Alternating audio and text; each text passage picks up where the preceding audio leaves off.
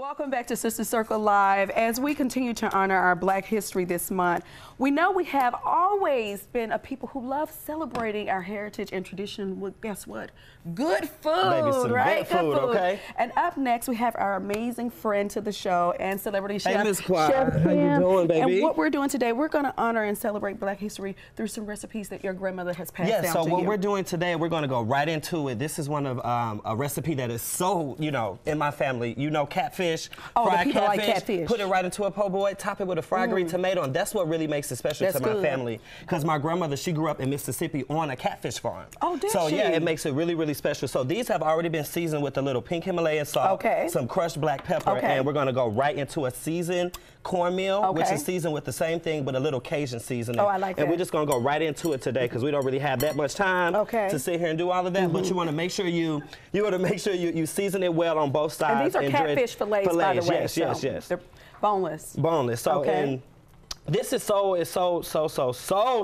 important to me because it's like I got my start of cooking with my grandmother. With your grandmother. And that's exactly how, I wouldn't be here without her or any of her recipes. And this is one of the first things, Thank God for grandmother's recipes. So that's you and your grandmother. And I know you all have a very tight-knit, close relationship. I know that. What are some of the things that you think about now that your grandmother taught you when you were younger? Boy, don't over-season that food. Don't over-season So make sure that you find ways to incorporate flavor, just not with seasonings. But, instead of adding extra seasonings to make the sandwich pop, use a fried green tomato. Because I can't wait to have a fried green tomato. She tells me that it adds acidity to it. And you always want to have a balance with the fattiness of the catfish. Are there any fried green tomatoes that's already ready? We have one ready right here if you want to go ahead and I'm sorry. It's the way it's set up. I'm just going to... So you take your fried green tomato. When your tomato, ooh, that looks good. That is really good. And then you want to dip it in some buttermilk. And then we're going to go, ooh, buttermilk. This tomato is everything. It's everything, baby. It's everything really you ever imagine. And it's crispy and it's spicy, but the juice of the tomato is still there. And I love the texture of it. You don't lose it. It's not mushy, so fried green tomatoes are better. You want to make sure you cut it about a quarter of an inch thick to make sure you get a nice, good crunch on it. And we're going to take that right in the same pot where that catfish is. Oh, you put it in the fish grease. In the same one with the fish grease, because you want to still incorporate some of that flavor of that Cajun fish in the tomato. Because most black folks, they don't really like tomato like that. So this is something that she taught me that you do, and it really, really helps you, with the flavor. It's a really good tomato, by the way. Very spicy, very spicy.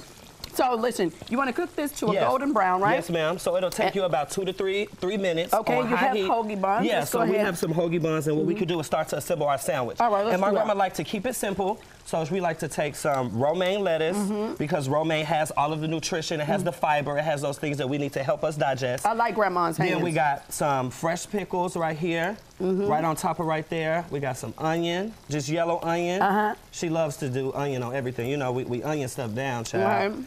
And then we got some Kobe Jack cheese. Oh, that Kobe Jack cheese is gonna be amazing. I like to use the Kobe Jack with the pepper in it. The Kobe Pepper Jack is my favorite because it adds just a little bit. Can we get some fried fish on there? Yeah, we're gonna get some fried fish right on there.